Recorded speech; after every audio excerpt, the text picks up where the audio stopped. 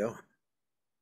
All right, chapter 27 and 28 of the book of Genesis, and we're going to look at, I don't know, the more times I read it, the more dysfunctional this family seems to me. Because let's just review what has happened with Rebecca and Isaac.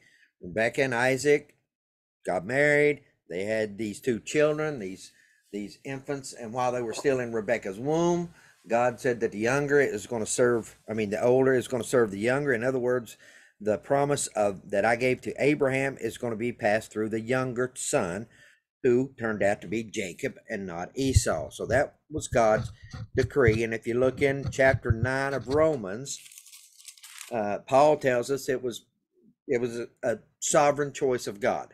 It was nothing inherent within Jacob that made him better than Esau. It was God's sovereign choice. That's what Paul teaches us in the book of Romans. So we know from the very beginning that God has chosen the younger son, not Esau.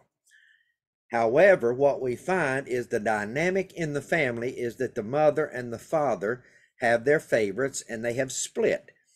And it has caused a rift throughout the whole family dynamic. So let's read it and then we'll talk about that and why it is so important that we do not do that. Chapter 27. When Isaac was old and his eyes were dim so that he could not see, he called Esau his older son and said to him, "My son." And he answered him, "Here I am." And he said, "Behold, I am old. I do not know the day of my death. Now then, take your weapons, your quiver and your bow, and go out to the field and hunt game for me, and prepare me a delicious food, such as I love, and bring it to me, so that I may eat, that my soul may bless you before I die." All right, here's problem number one. These blessings were, in essence, what Isaac is telling Esau, his oldest and favorite son. Hey, I want you to do this for me. I want you to go in the field and I want you to kill some game and I want you to cook a meal for me and bring it in for me so that I may bless you. Now, the issue with that is the blessing that Isaac is proposing to bestow upon Esau is in direct contradiction to what God has already decreed is going to happen. Furthermore, he's trying to do this in secret. So, for instance, you see when Israel blesses the 12 tribes of Israel, when Jacob blesses his 12 sons, he brings them all together, which was the typical way that in that day and age that you would do these blessings, because the blessing was the same as, for instance, when somebody dies now and they have a will, they gather everybody together and they have a reading of the will. Well, this was supposed to be a public thing where Isaac was going to bestow upon Esau, his eldest, the blessings of the firstborn. So, however, Isaac already knows that God has decreed that Esau is not going to be the one who is going to receive the promise. He also understands that Esau has already sold his birthright to Jacob, so that Esau no longer has a right to what Isaac is proposing. He's proposing to do something in secret that is going to thwart what God's plan was and what happened between Esau and Jacob. Okay, so this is not on the up and up.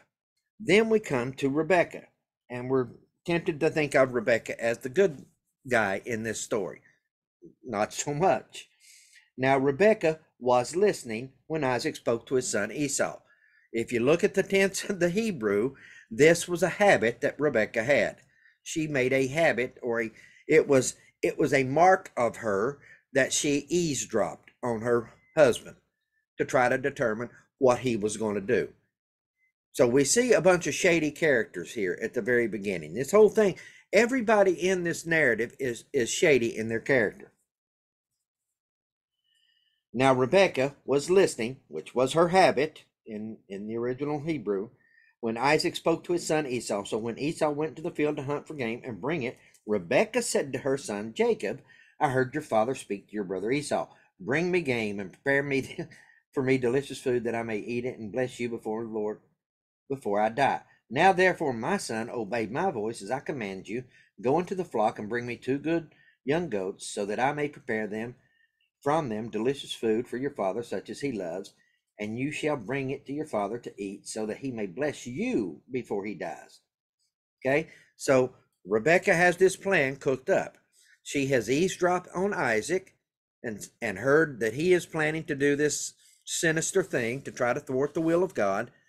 And so she says, okay, then I'm going to take over and I'm going to oppose my husband in this, and I will make sure that the will of God takes place. But I'm going to do it in a manner that is not godly. I'm going to do it in a deceptive manner, which is never the way to go about things. What should Rebecca have done?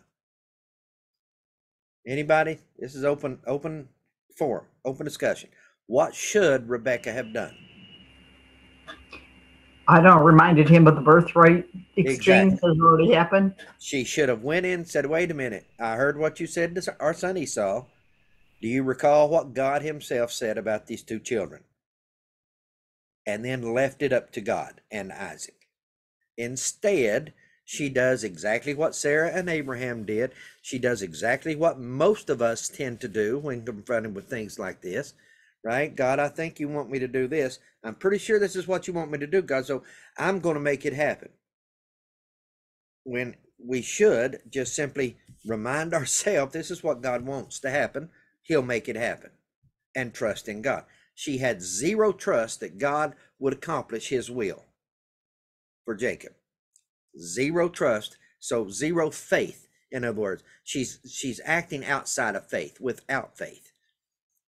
So whereas Isaac is trying to thwart the will of God, Rebecca is acting without faith towards the will of God.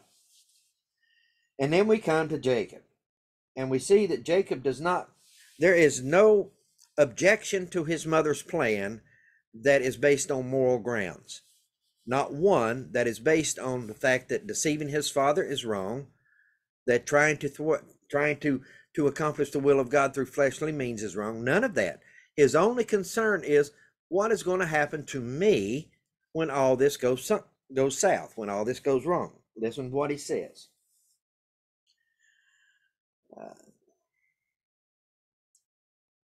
Verse 11, but Jacob said to Rebekah his mother, behold, my brother Esau is a hairy man, and I am a smooth man. Perhaps my father will feel me, and I shall seem to be mocking him, and bring a curse upon myself, and not a blessing.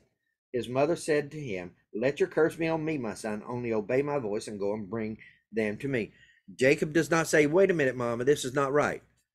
Jacob doesn't say, wait a minute, Mama, God said that this is the way it's going to be. Let's just trust God. Jacob doesn't say, wait a minute, Mama, let's just go in and remind Daddy what God said about us too, right? And remind Daddy that he's always sold me his birthright and let God take care of it. No, he said, well, what's going to happen to me if I can't fool him? I don't look like Esau. Esau's hairy. I'm not hairy. I'm smooth. So then I'm going to get cursed and not blessed. He's only concerned about what's going to happen to him, because there is no indication until chapter 28 that Jacob has any relationship with God at all. Just hold that thought and keep listening. Verse 14, so he went and took them and brought them to his mother, and his mother prepared delicious food such as his father loved. Then Rebekah took the best garments of Esau, her older son, which were with her in the house, and put them on Jacob, her younger son, and the skins of the young goat she put on his hands and on the smooth part of his neck. And she put the delicious food and the bread which she had prepared into the hand of her son Jacob. Okay. At this time, Esau is a grown man with two wives. He does not live in his mother's house. So why did his mother have a garment of Esau? Why did she have the skins prepared to put on her younger son Jacob? Because this was a plan that Rebekah had cooked up long beforehand. She knew what Isaac was going to try to do, and so she had made plans to trick Isaac. So this shows me that there's a dynamic going on in this family that is not healthy at all. And just let me say it. I don't think there's a whole lot of husbands on here, but just let me say it. Husbands, your wife comes before your children. No ifs, ands, or buts. Your wife comes before your children. However, Isaac had chosen Esau above his wife or his other children. Consequently, Rebekah chose the other son. she chose Jacob. So we just have to be careful to understand that the family dynamic is such that the husband and wife come together to form one flesh. They together produce the offspring. But husbands, your wife always comes before your children. Right? My wife comes before my 3 boys. It is not even a question. That's not the case in this dynamic. For Isaac, Esau came first. For Rebekah, Jacob came first. Whereas in a good marriage, in a good Christian marriage, in a godly marriage, the husband and wife are one flesh, and the children have equal concern of both parents. But I hope I made that clear, because it caused a whole lot of issues in this family, and we're still suffering the issues of the way that Isaac and Rebekah related to each other all these years later. We're still suffering from that. So she just happened to have some of Esau's clothes that smelled like him. And she just happened to have these skins of young goats to put on her son. Verse 18, so he went into his father and said, my father. And he said, here I am. Who are you, my son? And Jacob said to his father, I am Esau, your firstborn. I have done as you told me. Now sit up and eat of my gain, that your soul may bless me. But Isaac said to his son, how is it that you have found it so quickly, my son? And here's one of the most chilling things that you can read in the scripture.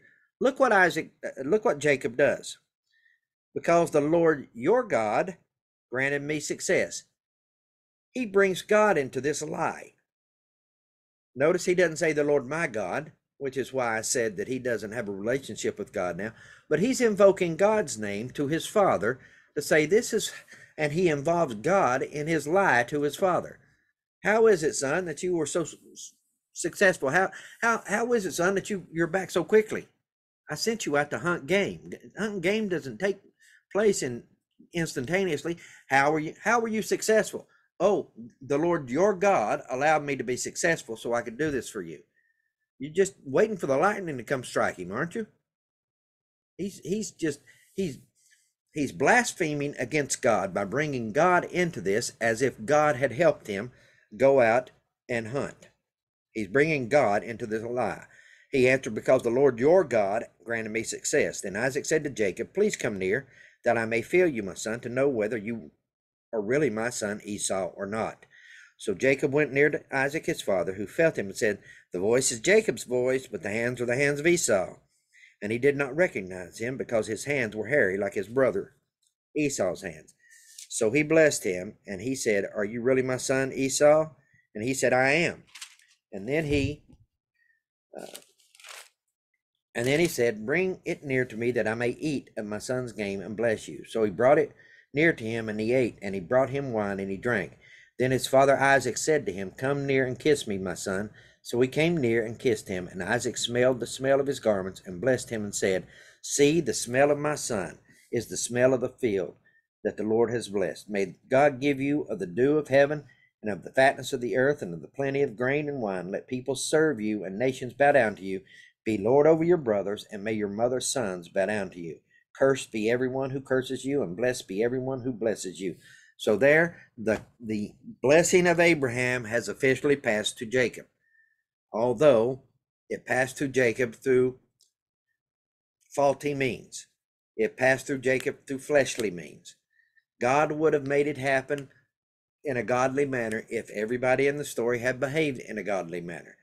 But they did not. And the consequences of this, which we will see, the consequences of this is that Jacob never sees his mother again, and his mother never sees Jacob again. We see that there is a division between Jacob and his brother Esau.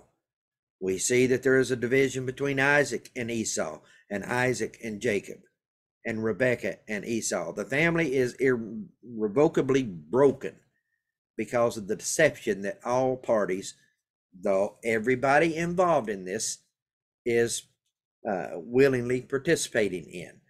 Esau knew he had no right to the blessing that Isaac was going to bestow upon him. Isaac knew that Esau should not be blessed because God had chosen Jacob.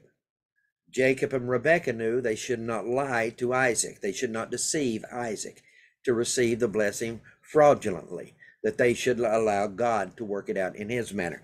So nobody is spotless in this whole story. Verse 30, as soon as Isaac had finished blessing Jacob, when Jacob had scarcely gone out from the presence of Isaac his father, Esau his brother came in from his hunting. He also prepared delicious food and brought it to his father. And he said to his father, let my father arise and eat of his son's game, that you may bless me. His father Isaac said to him, who are you? He answered, I'm your son, your firstborn Esau. Then Isaac trembled very violently and said, who was it then that hunted game and brought it to me? And I ate it all before you came, and I have blessed him. Yes, and he shall be blessed. As soon as Esau heard the words of his father, he cried out with an exceedingly great and bitter cry, and said to his father, bless me, even me also, O my father. But he said, your brother came deceitfully, and he has taken away your blessing. Esau said, is he not rightly named Jacob? For he has cheated me these 2 times. Wait a minute. He didn't cheat you. You sold your birthright for a bowl of beans. That's not cheating. You did it willfully. But like many of us, he wants to blame somebody else. For he has cheated me these 2 times. He took away my birthright. He didn't take away your birthright. You sold your birthright. And behold, now he has taken away my blessing. Then he said, have you not reserved a blessing for me?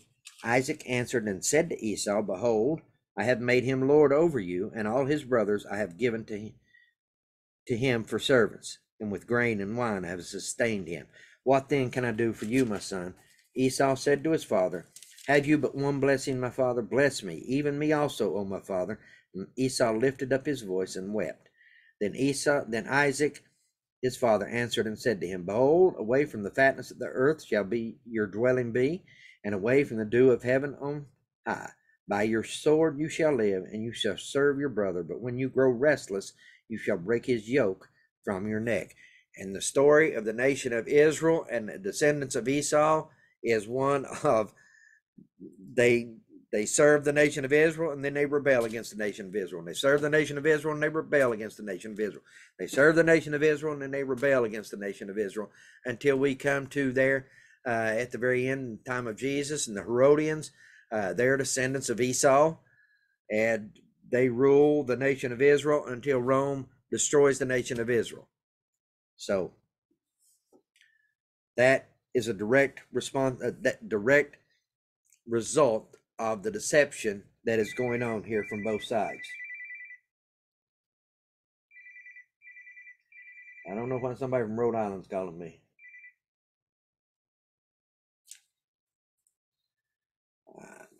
Now, verse 41. Now Esau hated Jacob because of the blessing with which his father had blessed him. And Esau said to himself, the days of mourning for my father are approaching, then I will kill my brother Jacob. But the words of Esau, her older son, were told to Rebekah. So she sent and called Jacob, her younger son, and said to him, behold, your brother Esau comforts himself about you by planning to kill you. Now therefore, my son, obey my voice, arise and flee to Laban, my brother in Haran, and stay with him a while, until your brother's fury turns away, until your brother's anger turns away from you, and he forgets what you have done to him. Now, notice how Rebekah just simply leaves herself out of everything that has happened, until your brother forgets what you have done to him. Well, wait a minute. Rebekah was just as much a part of doing it to Esau as Jacob. And it just catches me every time I read this story. These people look worse and worse and worse. And they remind me a lot of myself, but they do. They look worse and worse and worse. Rebekah orchestrated the whole thing. All of the shenanigans was her responsibility. And yet here, oh, you need to run to my brother Laban until your brother forgets what you have done to him. Jacob was simply obeying what his mother told him to do. But until your brother's anger turns away from you and he forgets what you have done for him, to him, then I will send and bring you from there.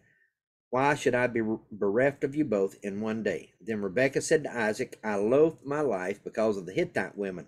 If Jacob marries one of the Hittite women like these, one of the women of the land, what good will my life be to me? So she goes into Isaac and says, I will make your life miserable if you allow Jacob to marry one of these Hittite women like Esau did. That's in essence what Rebecca has just said. I will make your life miserable if you don't get me a wife for Jacob from somebody not from these women, like your son Esau did. So she had told Jacob, look, I need you to run from your brother until he forgets what you've done to him. And then when his anger's passed, I'll bring you back. Never, not knowing that it will be 20 years before Jacob is allowed to come back, not knowing that she would not survive those 20 years and never see her son again. So the family is broken up because of this. And I think that took me a little longer than I expected. So we will attack Jacob's dream next week. But just to give you a little preliminary, Jacob's dream here in Genesis 28 and the Apostle Paul's Damascus Road experience are very similar. And we will look at that similarity next week. So do I have any questions on chapter 27? I have a question. Yes, ma'am. And maybe because I missed last week and the week prior, I just am out of the loop. But is there any indication of what Isaac and Rebecca's relationship was prior to having their children? Because it seems like there's a big trust issue, right? Yes, and yes, actually, and I think we talked about it. At least I suspect I would have talked about it. When we look at the patriarchs, Isaac is the only one who seems to have practiced monogamy. We're not told he had any other wife than Rebecca. That he was smitten with Rebecca, and Rebecca was smitten with him at the very beginning. It was the twins in the womb, right? After Isaac prayed to God for her fertility because she was barren for a long time. And Isaac prayed for God for his wife, Rebecca, and God blessed him with the twins. And it was the twins that seemed to have been a catalyst for issues, for the division between them. They could not agree. Bottom line is they could not agree to abide what God had decreed about Jacob and Esau. And so Isaac, his favorite was Jacob. But we do see, if you look at it closely, we see that Isaac's approval of Esau was based on Esau's performance. Why did he like Esau? Because Esau was a man that Jacob admired. Because Esau always sought to please Isaac by being a man of the field and not a man of the hearth like Jacob was. Did that help? Bottom line is yes. They start out blissfully.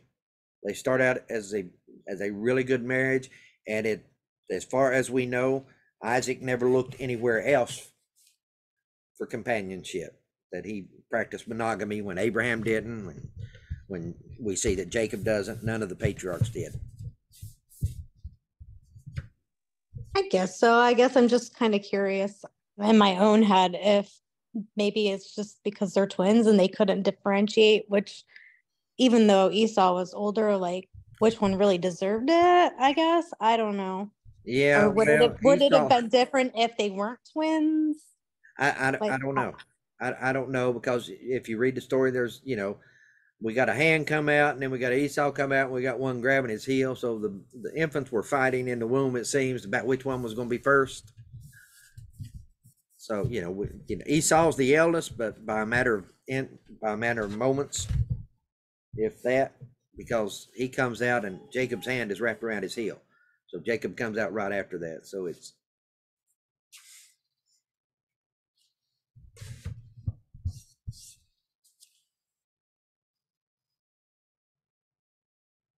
anything else?